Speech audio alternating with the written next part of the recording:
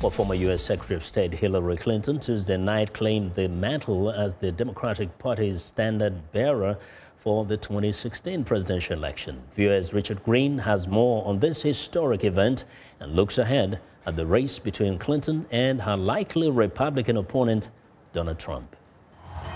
After months fending off an unexpectedly strong challenge from Vermont Senator Bernie Sanders, Clinton declared herself the winner of the Democratic Party's presidential nomination contest Tuesday night. Thanks to you, we've reached a milestone. The first time in our nation's history that a woman will be a major party's nominee for president of the United States. Clinton had secured the necessary delegates to clinch the Democratic nomination hours earlier after winning the New Jersey primary contest, the first of 6 contests being held across the country. She also congratulated Sanders, the self-described Democratic socialist, whose campaign platform of ending income inequality and providing universal health care attracted and inspired millions of voters, especially young Americans. And let there be no mistake, Senator Sanders, his campaign, and the vigorous debate that we've had about how to raise incomes, reduce inequality, increase upward mobility have been very good for the Democratic Party and for America. Despite Clinton's historic achievement, Sanders vowed to continue his political revolution during a speech before a massive rally in Los Angeles. We are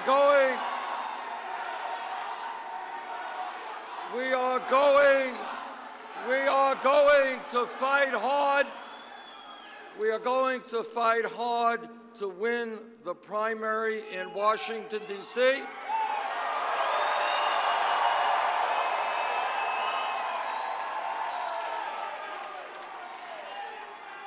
And then we take our fight for social, economic, racial, and environmental justice to Philadelphia, Pennsylvania.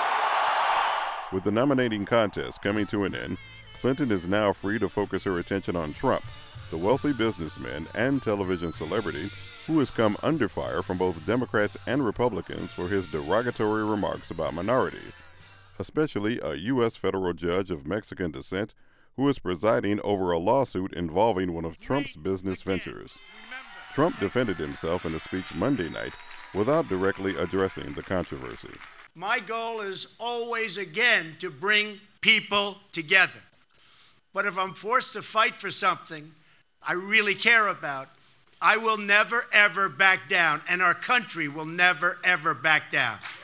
The 2016 race for the White House moves on to the party's national conventions in July.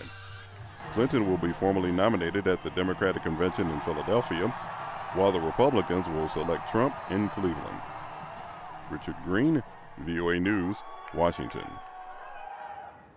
Well, joining us now for perspective on the 2016 presidential race is VOA national correspondent Jim Malone.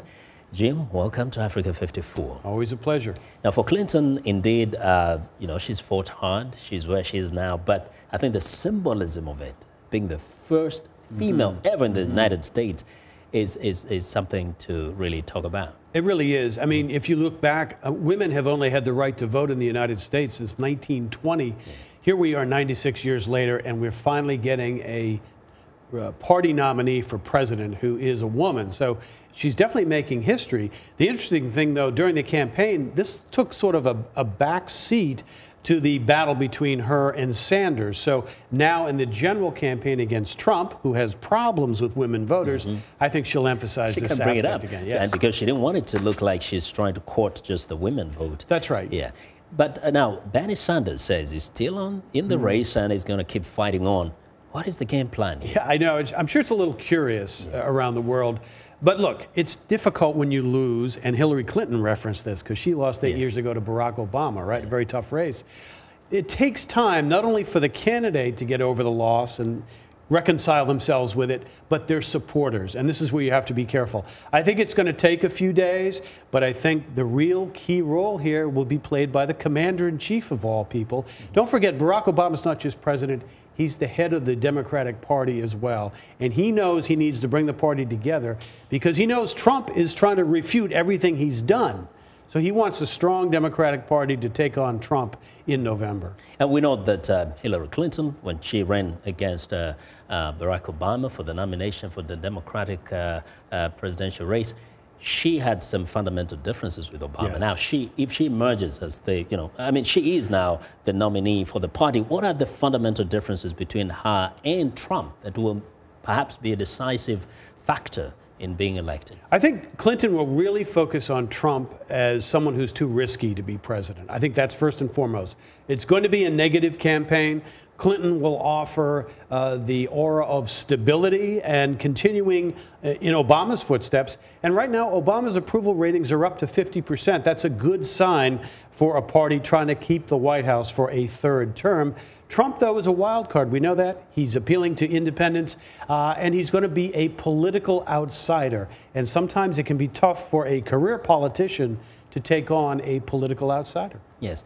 The issues that surround Clinton, people have talked about them and wondered, is there any risk henceforth being brought up, like the issues of the emails and all that? Right. Or is that now Well, behind no, us? they're still waiting an FBI investigation result about the email, whether anything was jeopardized in the handling of classified information. We don't know when that's going to come out. It could be a potential pivot point in the campaign. I think the Clinton people don't expect any sort of criminal indictment. They're expecting maybe a slap on the wrist. But if it does go in a different direction, it could really upend the campaign. So we'll just have to wait and see on that. And very quickly, for the sake of our viewers, what is it that we're likely to witness at the conventions between Sanders and Clinton?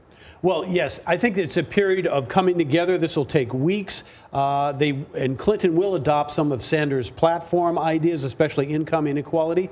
Now, for Trump at the convention, hold on to your seats. I think anything's possible. He's a showman, and he's already said he wants to jazz up the Republican convention in Cleveland. But and he doesn't have to worry about somebody challenging him, which was initially what was supposed to be the case. As long as he doesn't keep making these controversial comments, because they have really rocked the boat in terms of the Republican establishment this week.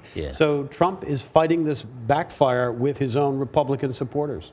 At least he's now using teleprompter. It might change things. That's right. Well, Jim, thanks a lot for your analysis. Thank you. Always. Yeah. Well, we do appreciate Jim's insights. Thanks to him. He's our VOA national correspondent.